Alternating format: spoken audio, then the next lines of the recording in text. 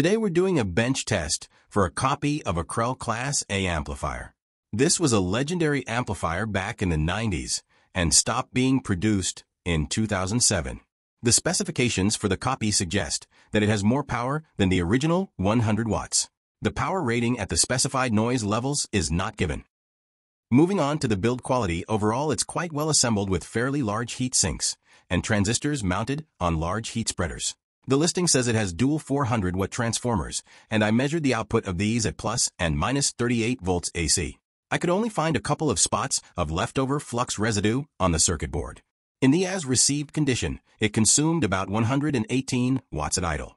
The measured bias voltage across the test points was 35 millivolts, which I calculate to be about 159 milliamps.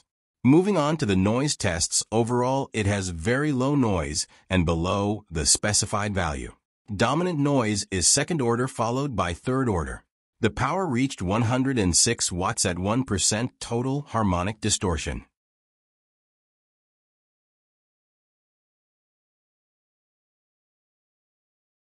Noticing that the transistors were not very hot, I tried to increase the bias while monitoring their temperature with a thermocouple. After increasing the bias to 52 milliamps, their temperature settled to about 62 Celsius after about 1 hour. However, this produced much more distortion, and it may be because the transformers were lacking in power and current at this higher bias. Note the original amplifier claims to have a transformer with 1,400 watts capacity.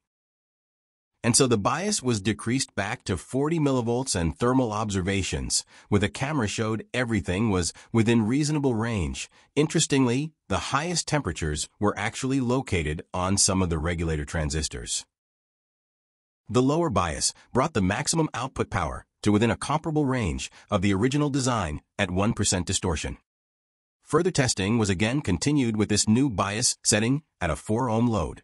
In this case, there is mainly third order harmonic distortion. The peak power that could be achieved with one channel driven was 184 watts, which is below the 227 watts of the original. Again, this may be an indication the design is limited by the current of the transformers.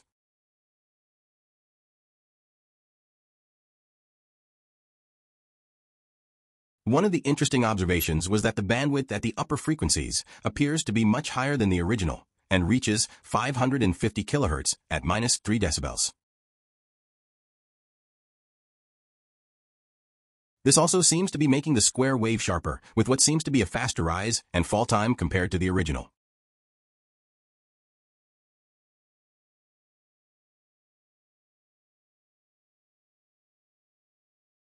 Finally, the low-frequency noise distribution is pretty similar to the original, with slightly higher noise at the main third harmonic. It is likely not operating in Class A, considering that the peak power at 8 ohms was reaching about 58% efficiency and about 64% efficiency at peak power into 4 ohms. We would have to expect if it was purely running in Class A, the power consumption would be close to almost double what I measured at the peak power levels, and that would explain why they had a 1400 watt transformer in the original. Thanks for watching.